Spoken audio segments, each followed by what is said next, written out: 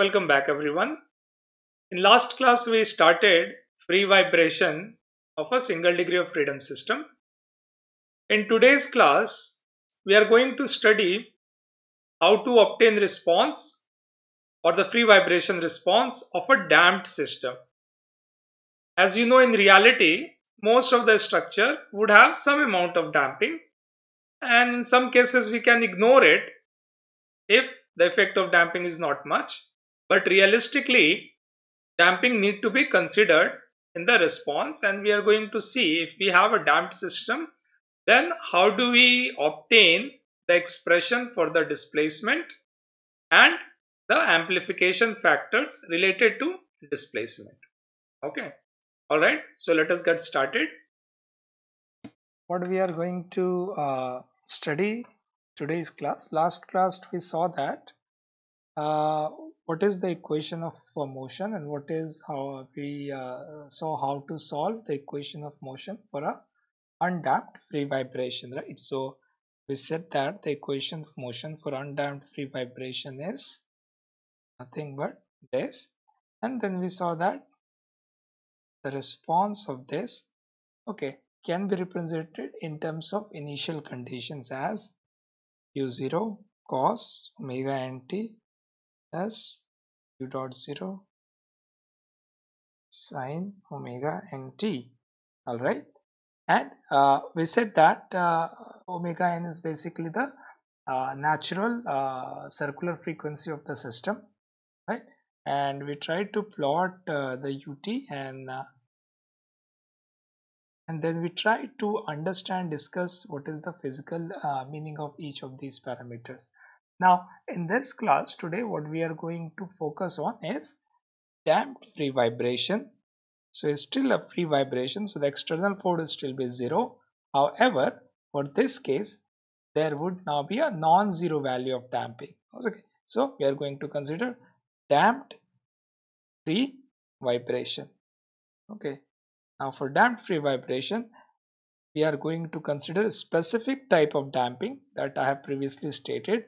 It is viscously damped system. Okay, so for viscously damped system, as I have previously stated, the damping force can be represented as a linear function of velocity.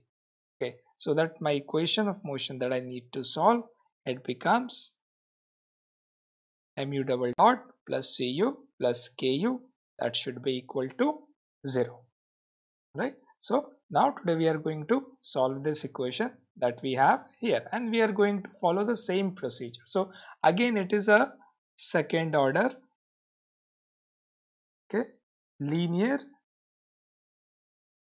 homogeneous differential equation. Okay, and the solution would take the same form as the last class, so I can represent my solution ut as an exponential function e to the power lambda t.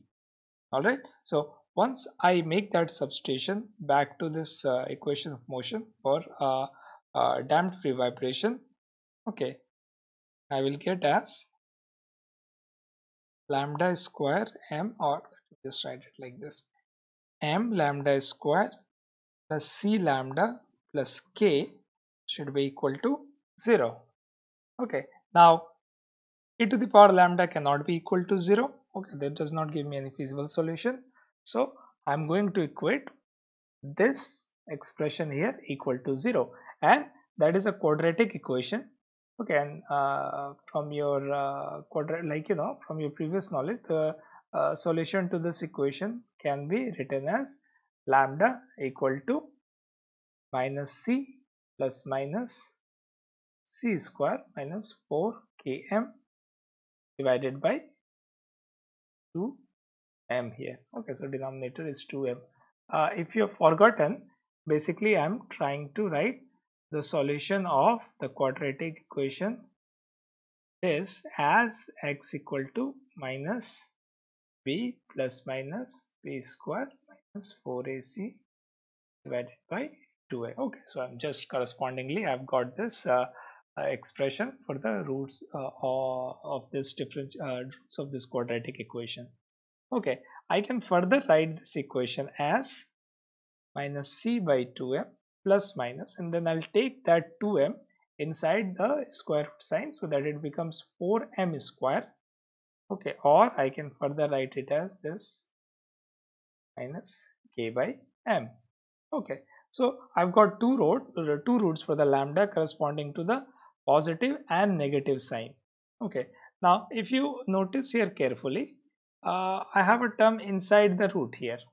Okay, now this term could be positive or this term could be negative, and that will determine actually what kind of motion, resulting motion, the system would have.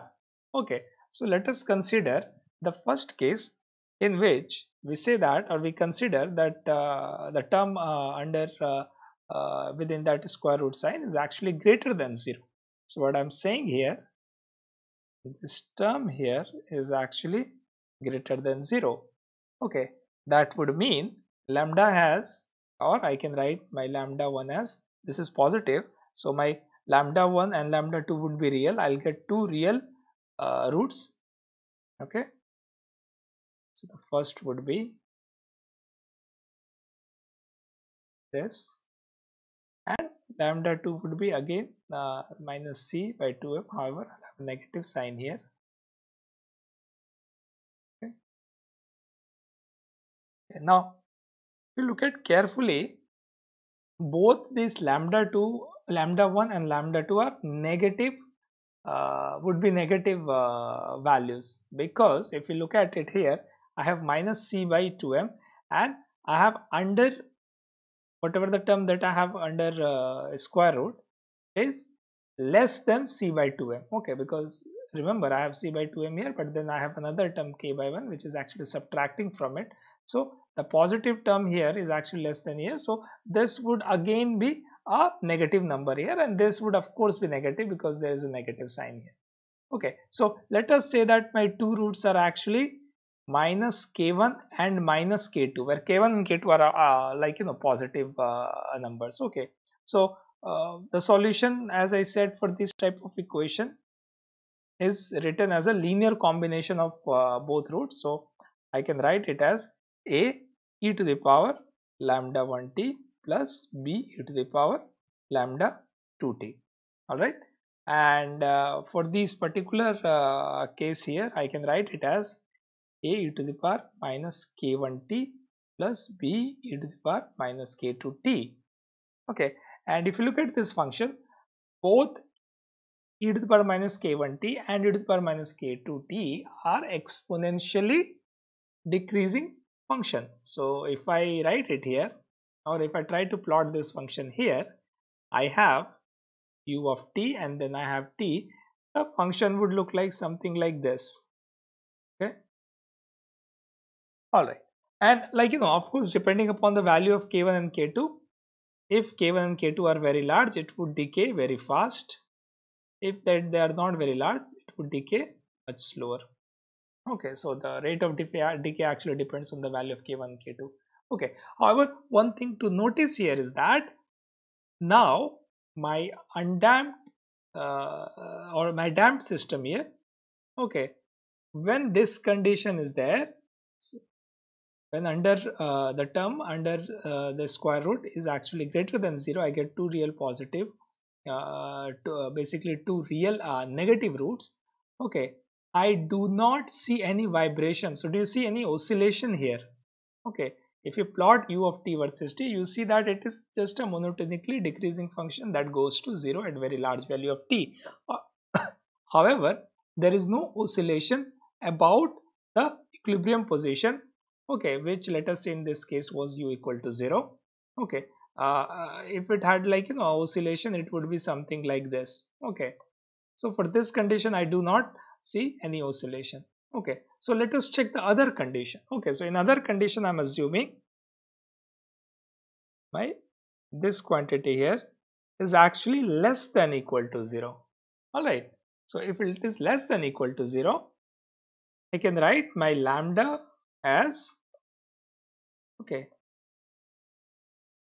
minus c by 2m, and then, because this is less than equal to 0, I'll take minus negative or minus 1 outside the square root so that it becomes I. Okay, and inside the terms inside the square roots are a by m minus c by 2m square. Okay, so once I take minus 1 out and I get I, now I know that this is positive. Okay, and let us represent it with another constant, saying this is minus c by 2m, this is plus minus I omega d. Okay, we'll see the physical significance of omega d, but let us for the right now, for the time being, assume that this quantity here is represented by another constant omega d, where omega d is a positive quantity. Okay, a real quantity. Now using this, now I can write my solution as, for the ut, okay, remember that it corresponds to lambda 1 and lambda 2 corresponding to the positive negative sign. So I can write e to the power lambda 1 to lambda 1t and then b e to the power lambda 2t. Okay, if I substitute it here, I would get e to the power minus c by 2m plus I omega d t and then plus b e to the power minus c by 2m minus, okay, omega d t. Okay, I can take e to the power minus c by 2m t term out. Okay, so that I get this one as, okay, and inside I'm remaining with e to the power I omega dt plus b e to the power minus I omega dt. And if you remember from your undamped free vibration, okay, when we tried to derive the solution for that, I know that I can write this term e to the power ix as sin x cos x plus I sin x e to the power minus ix equal to cos x minus I sin x, and then I can, like, substitute this value, arrange this term. This would basically it would give me something like this. Okay, let us say another constant, cos omega dt plus d sin omega d of t. All right, now I know that what is the plot of this function, and I know that this is an exponential decreasing function. Okay, so if let us try to plot this function for the second case. I know that this function looks like something like this from my from the solution of the free vibration. It looks like something like this. However, it is multiplied with another term which is an exponential decreasing term. All right, so it is, I mean, it would be something like, let us say, uh, like this. Okay, so when you multiply it, the resultant function or the ut would look like something like this. Okay, a function which is actually decreasing in the amplitude, all right, but it's still sinusoidal or still harmonic. I should not say sinusoidal, but it's still harmonic. Okay, so I can plot it something like this. Okay, so the amplitude is decreasing. Okay, and this is my u of t, and this is actually t on the horizontal axis. All right, so this is the plot of this function. Now compare this to the function I had here. I did not have any kind of oscillation here. However, in this case, I get an oscillation because of this term, the sine and the cos term that I have here. Okay, so for this condition, when this is satisfied, I get an oscillation, right? And I can represent my function or the response, the displacement response, as this, where the amplitude is actually decreasing with time, which is due to the damping of the system. All right, so for a damped system, the amplitude is not constant. Okay, and this here, the envelope curve, this can be represented as e to the power minus c 2m by t term. Okay, so it is decreasing at this rate. All right, so what I found out, that the term that I have here, C by 2m minus K by m. Okay, when it is greater than 0, I get no oscillation. So if you give initial displacement or initial condition, it would simply come back to its original position after a certain time. Okay. However, if this is smaller than 0, then I get oscillatory motion. Okay. Now what would happen if this is equal to 0? Well, if this is equal to 0, I would again get two negative roots here because this term would be 0 now. So the solution would still be similar to what I have here. So again no oscillation.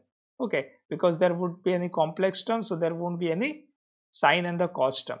Okay, so it won't have any kind of oscillation. Okay, so I should say now what I can do, if it's greater than or equal to 0, there would be no oscillation. So it would need to be strictly less than 0 or to have an oscillatory motion. Okay. Now for this case, what I'm going to do, equate this term equal to 0. Okay, that the C that represent this condition is actually the damping coefficient, right, at which there is a transition from oscillatory motion to non-oscillatory motion, and this C is actually called C critical. Okay, so at this critical value of damping, what you will see, the transition from an oscillatory to non-oscillatory motion. Okay, and I need to find out that value of damping coefficient. Okay, so I'm going to equate it to 0. Okay, so that gives me the value of C critical as 2m times K by m. Okay, and which I can further write it as 2m omega n.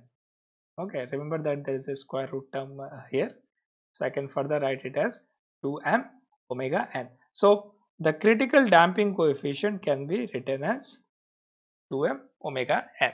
Now in reality, actual damping constant can be smaller than this or it can be greater than C critical, right?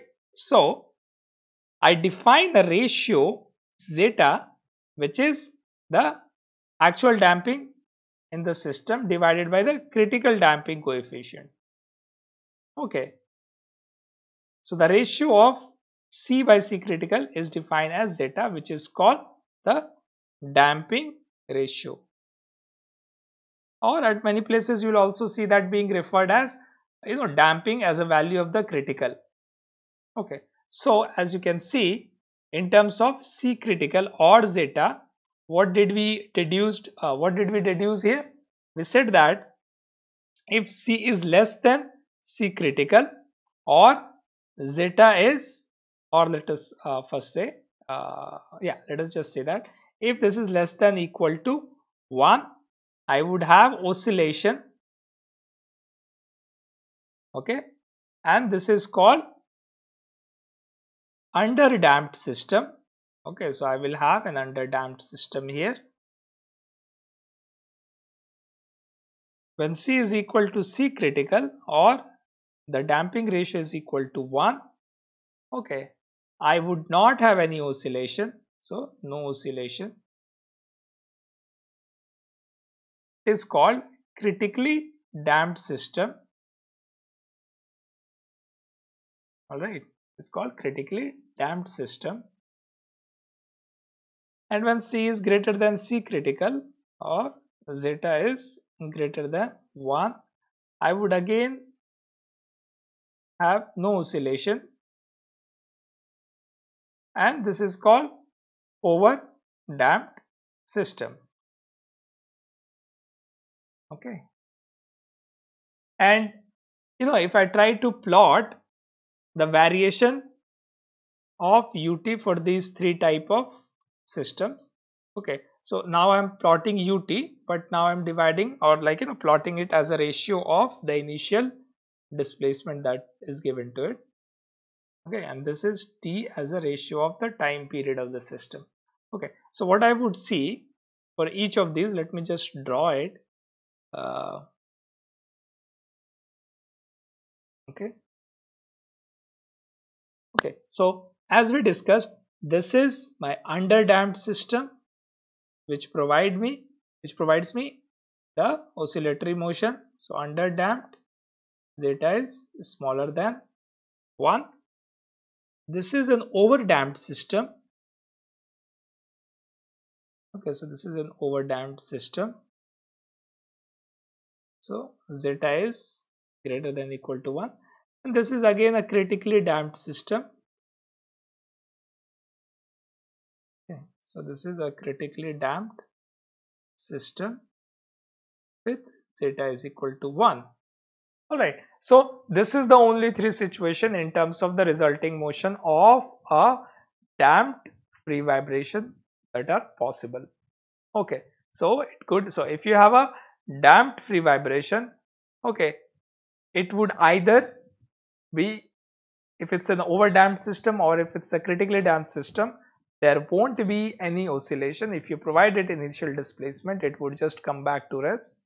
Okay, from an initial position, from the initial displacement. However, if it's an underdamped system, okay, then it would oscillate and then slowly or gradually the amplitude would decrease and then come down to 0. And at the rate at which the amplitude actually decreases depends on the value of zeta or the damping ratio.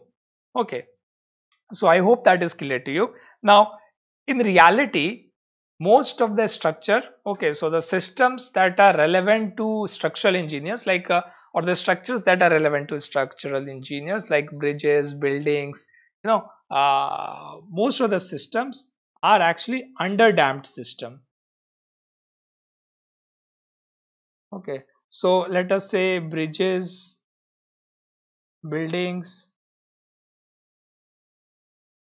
okay, other type of structure like chimneys, dams, etc. Most of these structure have value of zeta which is actually less than 0.1 or 10%. Okay, and those system can be categorized as underdamped system, and that would be the focus of study. Okay, on this chapter that we would be primarily dealing with underdamped system. Okay, but you could, in many cases you can see the example an overdamped system. So where an overdamped system would be useful? If you think about it, any system that you don't want to vibrate but you still want it to be flexible.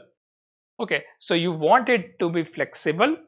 Okay, however, you don't want it to vibrate. So it would have stiffness, but it should not vibrate after you give its initial displacement. So one of the example would be a retracting door mechanism.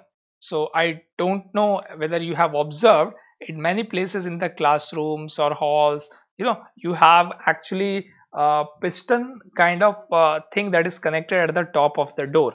Okay, which when you push the door, it allows basically the door not to vibrate a lot because there are a lot of people coming following you. So to make it safer, what do they have? I mean, that is one of the purpose, to make it safer for other people coming from behind you, or the other purpose is also to bring it back slowly to its original position.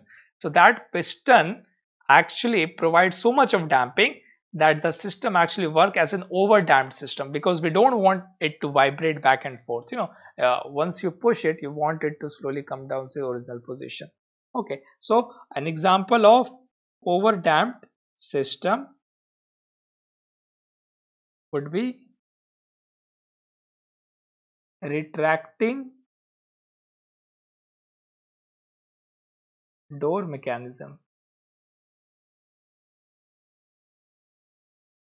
And in similar scenarios, wherever you have something that you don't want to vibrate, but simply you want it to come back to rest after giving its initial displacement of velocity, you want or you would ideally like it to be an overdamped system. Okay, so like I mean, there are application of overdamped system, especially it would be more relevant to mechanical engineers or aerospace engineers.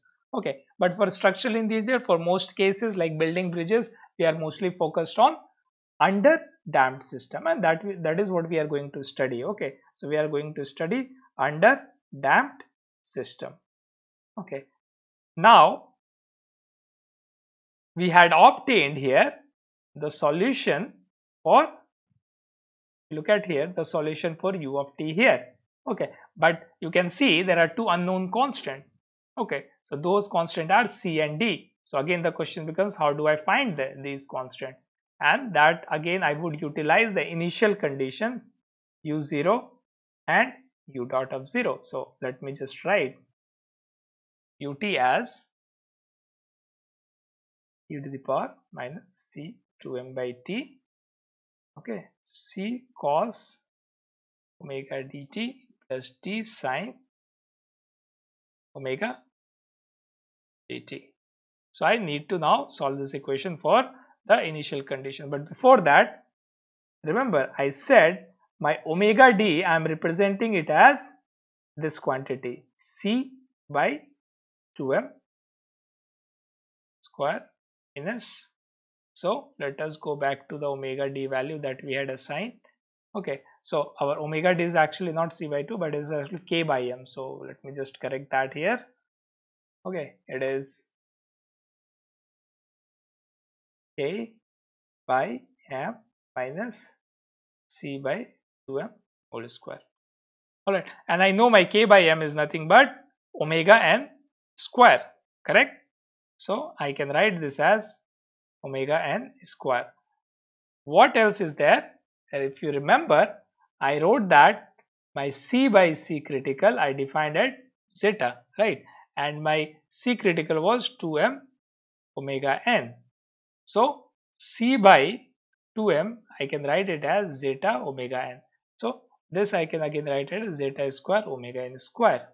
Okay, so I can take the value of omega n outside the square root and I'm left with this quantity here. Alright, and this is called the damped frequency of the system. And this is different from the natural frequency of the system. Okay. Note that I'm omitting the term circular frequency, and that at many places we'll do that. Okay, I'm not going to every time pronounce the whole damn, the natural, basically the natural circular frequency. Okay, so if I say frequency and I refer, you just need to understand it like that. Okay, so omega d is related to omega n. The damped frequency is related to natural frequency using this damping ratio. Okay, now for the underdamped system, if zeta is less than 0.2, remember zeta square would be 0.04. Okay, omega d is approximately equal to omega n. Alright, keep that in mind. It is approximately, and I can also write, remember that using this relationship, my Td or the damped time period as Tn divided by 1 minus zeta square.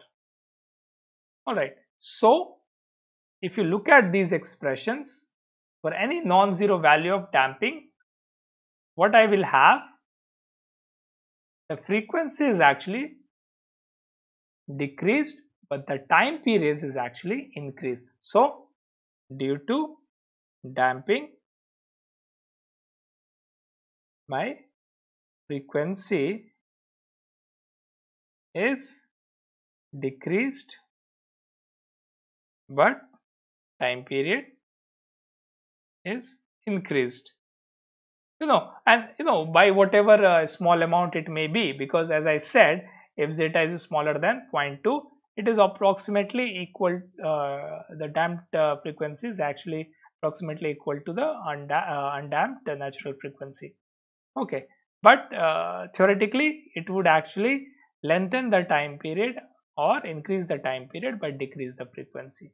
Okay, so let us now plot the damped response versus undamped response. Okay, and that we can do after I have solved this equation, the equation that I have here for the unknown constant.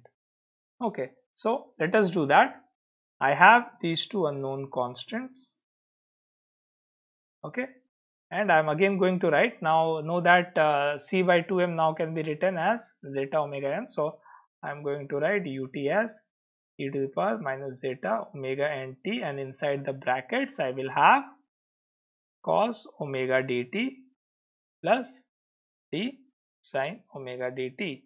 Okay, remember that the damped system is actually vibrating with omega dt, this frequency, because sine and cos terms have omega d frequency, so it is actually vibrating with omega d, not the omega n.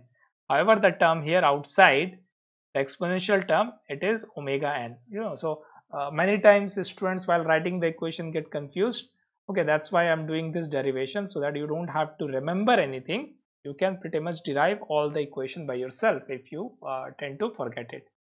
Okay, now let us utilize this equation. For that, first I need to differentiate this equation once. So I'm going to use differentiation by parts. Okay, so I'm first going to differentiate the exponential term. This term would still be the same. Okay, and then I'm going to differentiate the parts that I have inside the brackets, which would give me minus c omega d. This would be sine omega dt plus I would have d omega d times cos omega dt. Alright, so let us substitute the value, the initial condition.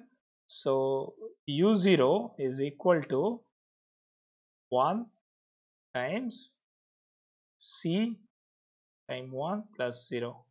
So this equation gives me the value of c as u of 0. Okay, now let us take the second equation and substitute the value of t is equal to 0. I get that as minus zeta omega n. Alright, and then I will have inside the brackets c plus 0 plus 1 times, again I have 0 plus d omega d. Okay, so from this equation and substituting the value of c as u of 0, I will get the value of d as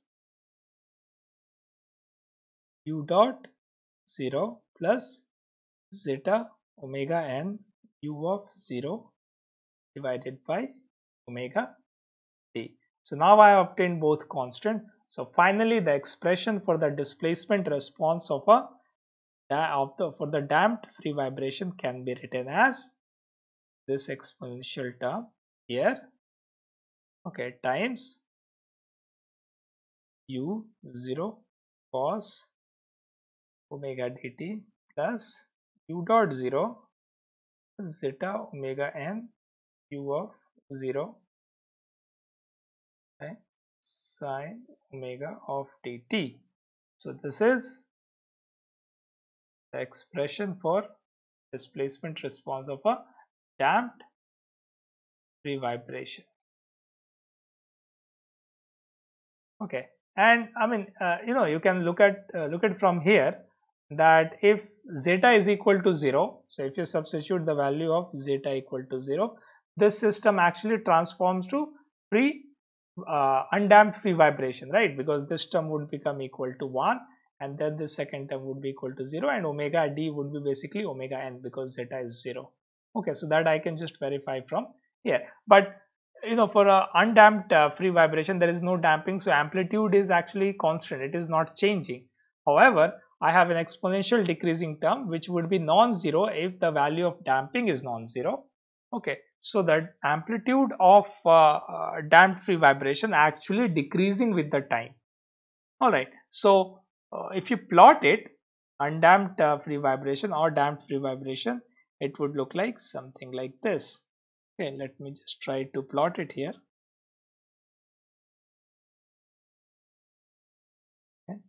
So let us say this is undamped free vibration. So constant amplitude. Alright. Then for the damped free vibration, it would be something like this.